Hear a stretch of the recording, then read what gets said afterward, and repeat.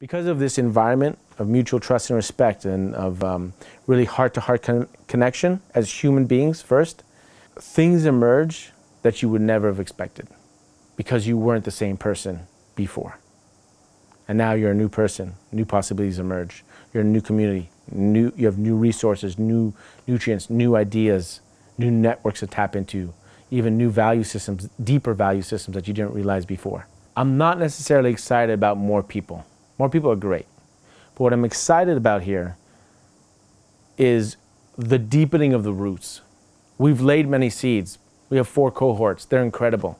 They've gone through Welcome Week. They've connected. There's a mutual understanding through mutual experience that we've all had.